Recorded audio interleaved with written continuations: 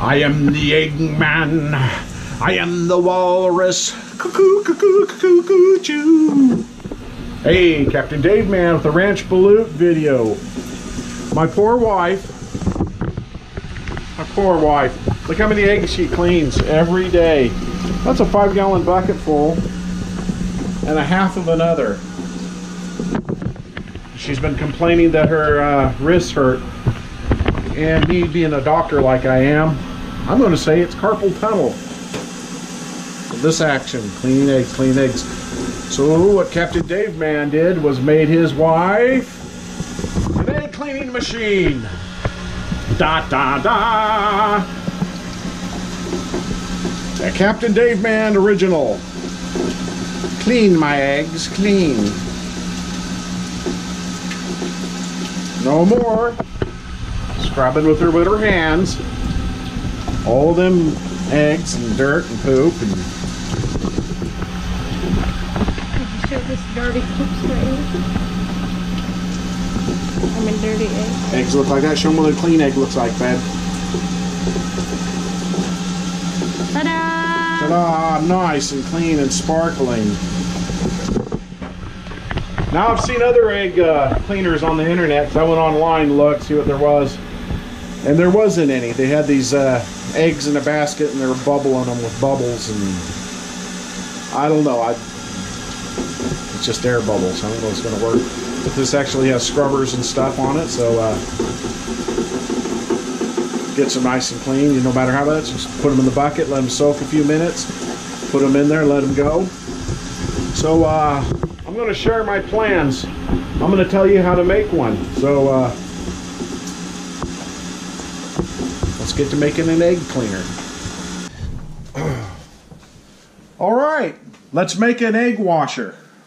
So what you're going to start out with is just your everyday old paint roller. I recommend getting new ones. I just got this one for to show you. So what you want to do is you're going to remove all this handle. So if you take a hacksaw or a grinder, whatever your sawzall, cut this metal bar right behind these little nubs. This will come off. And then this inner bar in here, if you push really hard, it will pop out the end here. I know it looks like it's solid, but it's not. It'll pop out. And what you will end up with is just this little cage here with these plastic pieces on the end. You're going to need 3 of those. And then what you want, I'm not going to tear this one apart because I've already made a prototype and now I'm making the real deal. So I'm not going to tear this apart. But what you want to get is some 5/16 all thread stock. Now if you go to Lowe's, they sell it in this length already pre-cut. Very convenient. So you'll drill the ends out to accommodate your 5/16 rod. It might fit in there depending on what brand of roller you use. Take your 5/16 rod, and as you can see, I ran nuts. This is a lock nut on this end. I ran nuts all the way up to the plastic. Run a nut all the way to plastic. This one I used a backup nut because it wasn't a, this is a, you know, the ones that don't back off. Can't think of the name right now. But anyhow, use a backup nut. And then on the ends, I used a lock nut on here and ran it all the way down here with a couple of washers on the back. Same with here. I left this one facing forward. Now on this one, like I said, there's going to be 3 of them. On this one, you want to leave it out a little farther than this end because this is going to be your drive. This is what's going to drive your egg washer. We'll get to that a little bit later.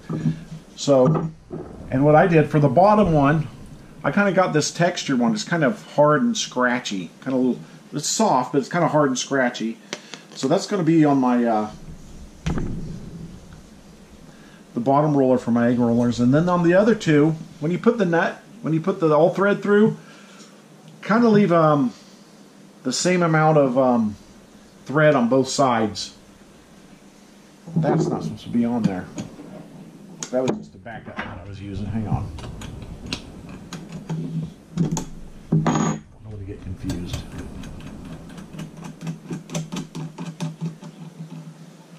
So anyhow. So what they're going to do is they're going to kind of set like this in your egg washer.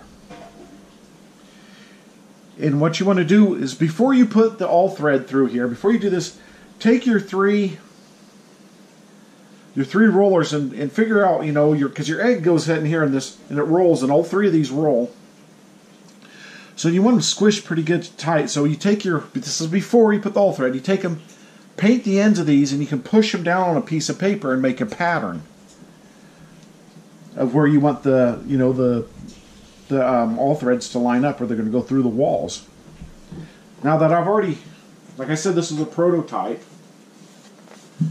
This is the pattern I came out with. Now you can do your own pattern or whatever you want, but I don't know if this is going to help you any.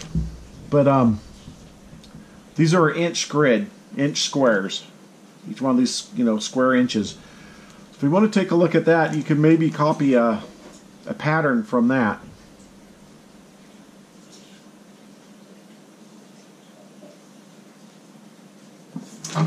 If that doesn't show up, I'll double check. If it doesn't show up good, well, let me hold it up to the camera a little bit better. Maybe that'll help. Let me get behind the camera.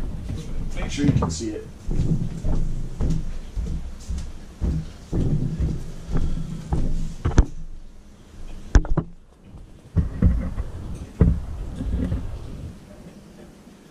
Like I said, each one of those are square inches there. So you can, if you can think about it, you can figure that out pretty easy and make your own pattern. The same pattern I have.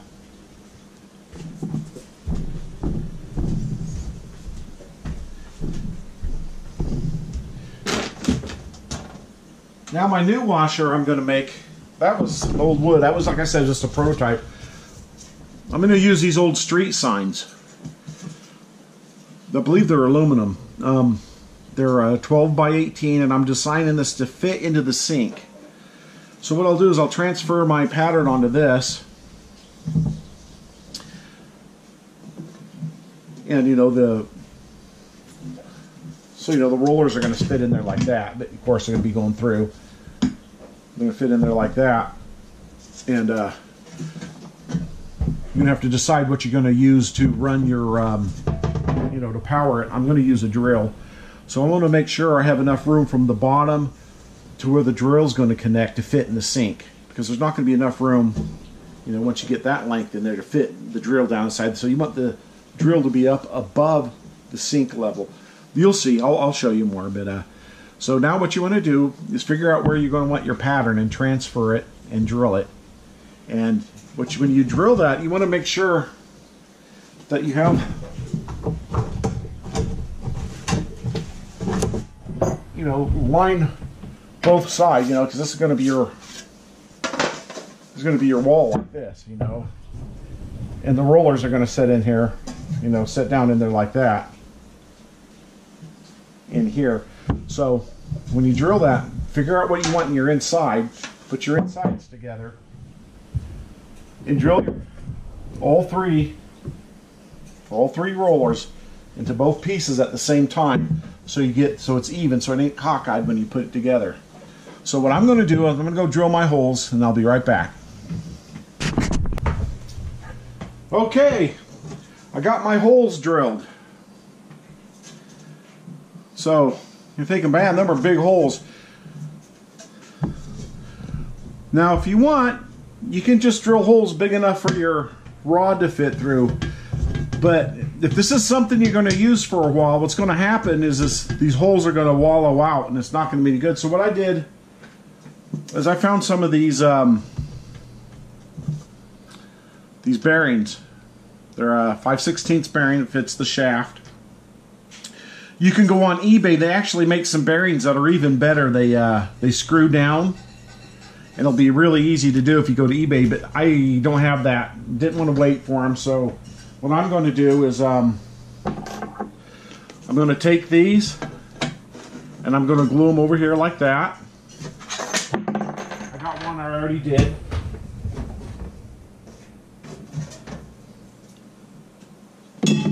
So you see I glued them on.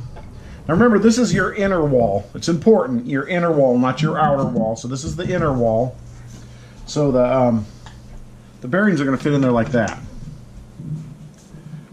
So see, these are just glued for right now. So what I'm going to do now is I'm going to put a couple of screws through here, and then I'll grind them off on this side. So I'm gonna go ahead and go finish screwing these things down, and I'll be right back. Okay, our next step. We've installed these guys now. Ground the backs off. So now what we want to do,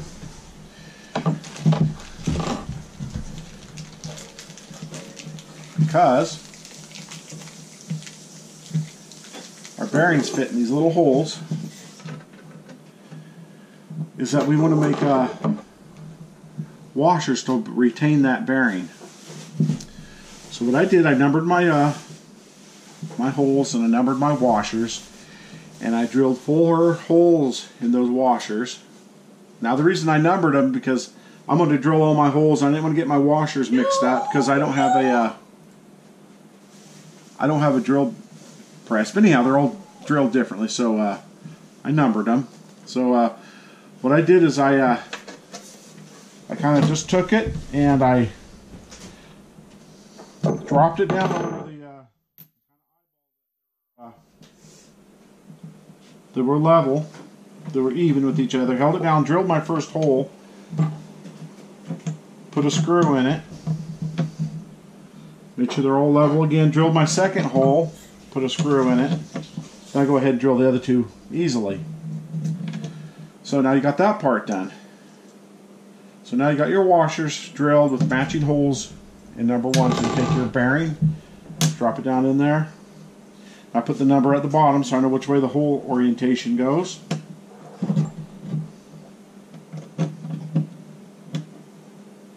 Oh, my wife would kill me if I put a screw in her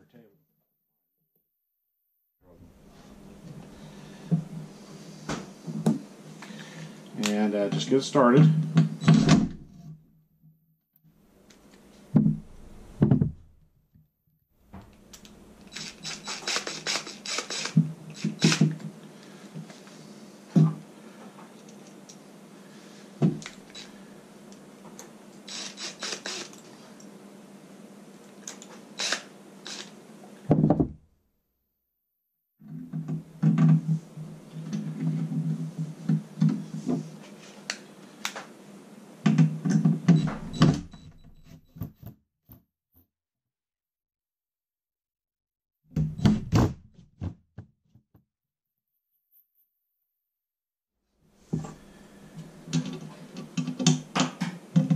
Oops, you know what I did?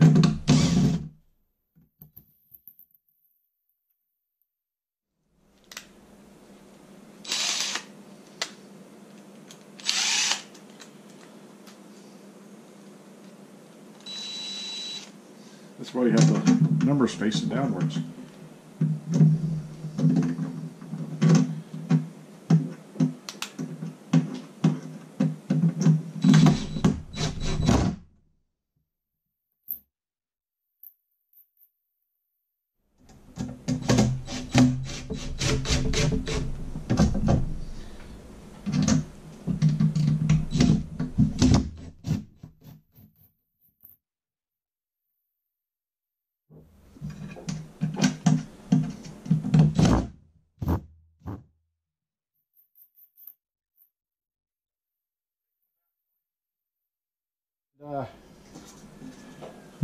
Use the screwdriver the rest of the way, so things don't get weird.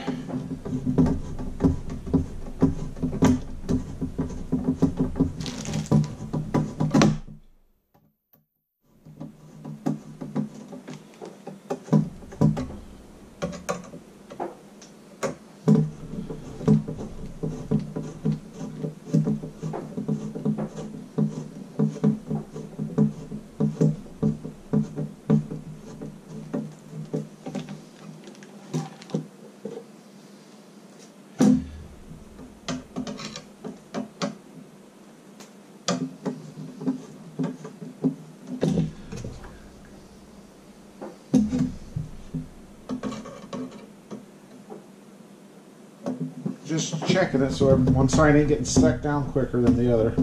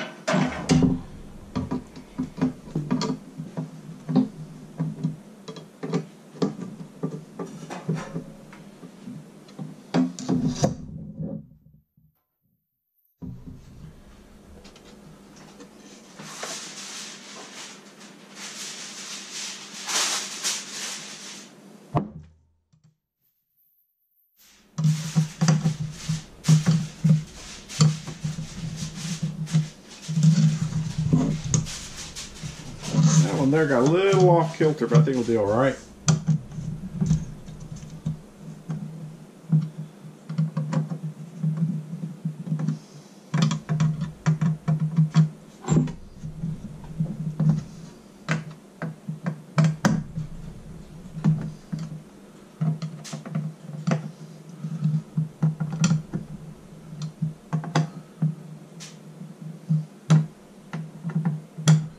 Snug them down.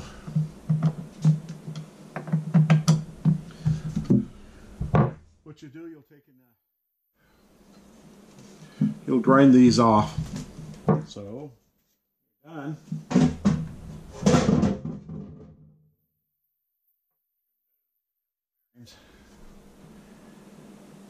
This is going to be the outer, the inside wall.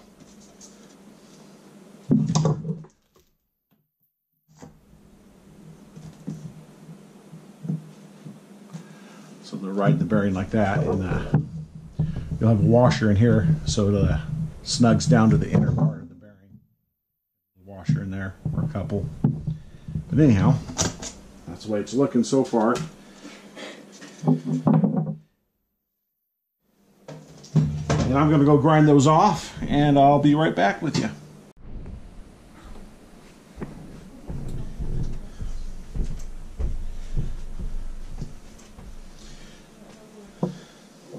All right, okay. So we got our bearings in here, and they're all turning nice and free. So what I did is I cut some pieces of this aluminum channel so I can attach my side pieces on, and I did it to both pieces. This is an 8-inch, and it's about a inch and a quarter from the top, right where the bend stops. Same with this. This is an 8-inch, about the bend stops. And right here on the front, I just laid a straight edge across here and put a 4-inch piece. You know, it's like that. So right here is a 4-inch piece. I did it on both sides. So what we're going to do now is we're going to take our rollers, and on each roller you're going to put your washer on and place them in the holes. Of course, on the drive roller, since I'm using a drill to power mine, I left that longer to attach to the drill. Now I'm hoping the drill will stand up. If the drill don't work, I'll have to incorporate a different kind of motor. So put that in, put that one in. Now I got washers on these edges now, on these ends. And take your next piece, the other side, and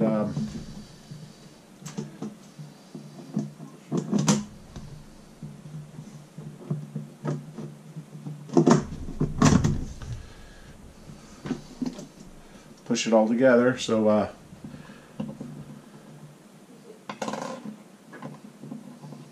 take another washer and put there. I'm using these lock nuts.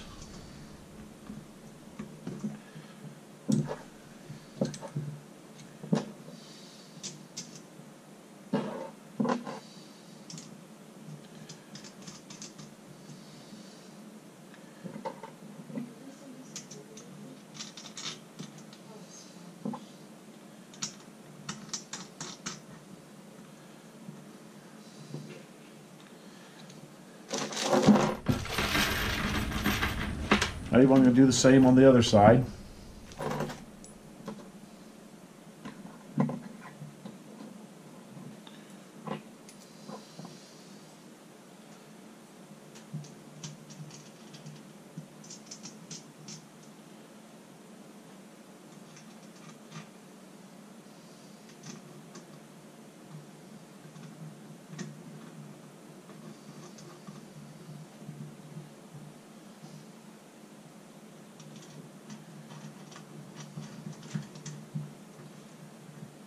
So now what we're going to want to do is let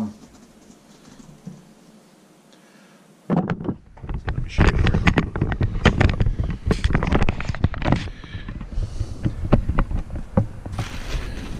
Is take your wrench, your 7/16 wrench, and hold that lock nut there, and come over here.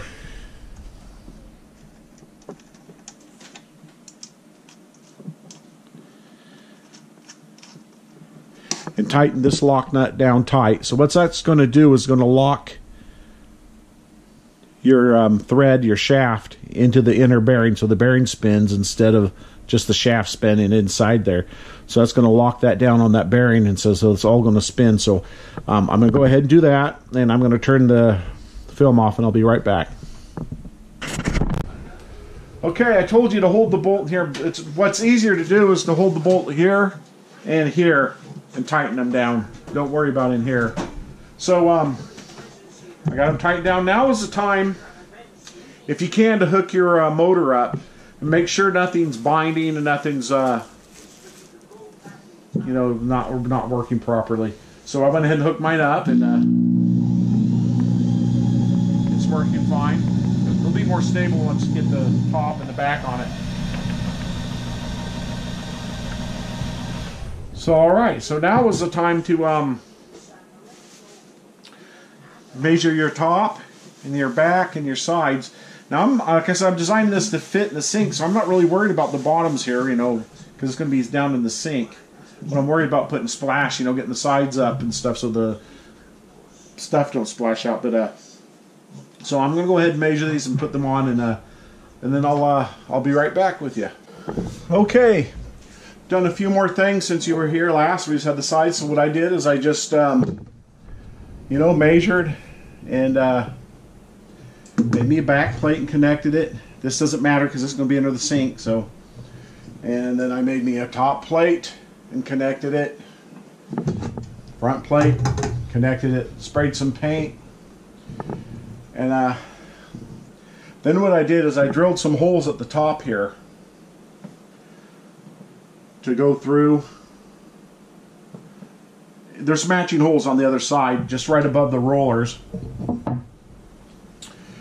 And then I soldered this. It's just some 3/8 copper, so it fits in there like this. And it goes through the other side. And what I did when I soldered the copper, I adapted it down for a quick disconnect, kind of like a garden hose. And then on the bottom, I drilled some very small holes. Some of them that's shooted straight down, some of them that's going to shoot kind of in towards the middle where the eggs are going to be. So I did that. Yeah, and I also added this 1/2-inch bolt. It's 10 inches. And I just ran it through here with the backup bolt and, you know, bolted it down, snugged it down on the other side. And this is going to help stabilize my drill a little bit. Put my drill on there.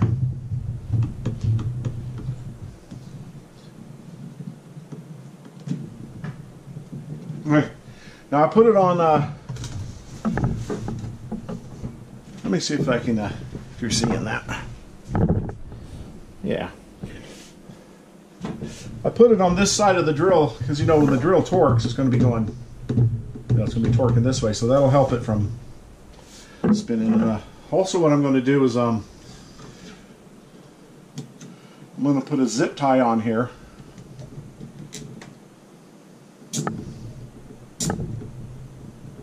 just to help reduce some of the weight on there. So all the weight's on the shaft. So some, this is help holding the drill up. And another thing I might want to mention about the drill is that I bought a variable speed drill, so you can adjust the speed. If you want it faster, you make it go faster. If you want it slower, you can make it go slower.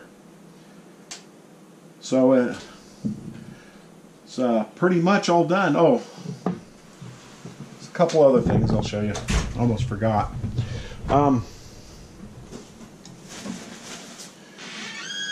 This is some water hose. I think it's like a 3/4 inch, 1/2 inch. I'm not sure. I just grabbed it. You can buy it by the foot, or you can buy it in bundles. This is some plastic, and it has some nylon running through it. Just some plastic tubing.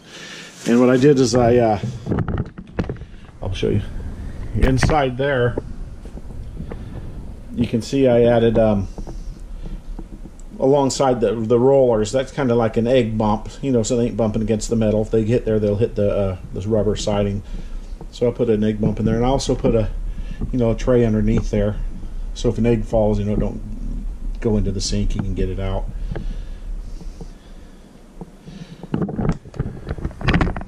I'll show you what else I did. So what else I did was my wife sacrificed her sprayer because she says she don't use it hardly ever anyhow. So on the end of that sprayer, I hooked up the quick disconnect. That'll hook right into this, just like a hose. And when she's not using it, I put in a, I don't know if you can see it under here, you probably can't see it. But I did. I put an inline valve there so she can turn the water off and on, since it no longer has a sprinkler head. So there you have it, a homemade egg washer. Have any questions? Give me a comment and I'll answer. I might even make you a video. Subscribe, hit the little bell notification. Have a good day. Trust no one, believe nothing. Captain Daveman signing out. Ranch Balut. Peace.